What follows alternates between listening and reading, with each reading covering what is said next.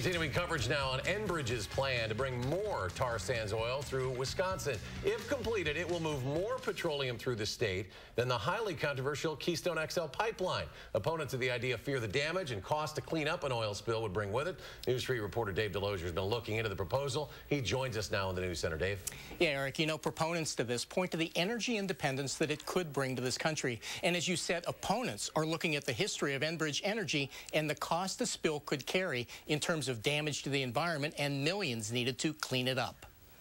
Every day beneath this field flows hundreds of thousands of barrels of petroleum. Endbridge Energy's Line 61 runs 322 miles south from Superior to refineries in Illinois. They are planning to add pump stations and increase the flow of oil through the state to 1.2 million barrels a day. We are not wanting to stop petroleum transportation, but we want it to be as safe as possible. Concerns that come from past experience. In 2012, a failure in the pipeline resulted in 1,200 barrels being spilled in Adams County. In 2010, near Marshall, Michigan, 834,000 barrels of oil spilled into the Kalamazoo River.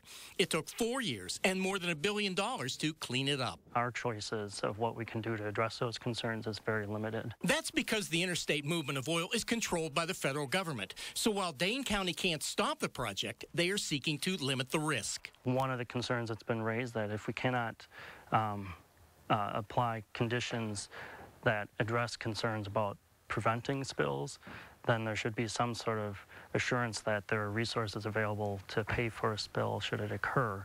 And that would come in the form of some type of bonding or insurance. What they call worst case scenario, we don't know what that is. And so asking for insurance should be the least of what we can do here.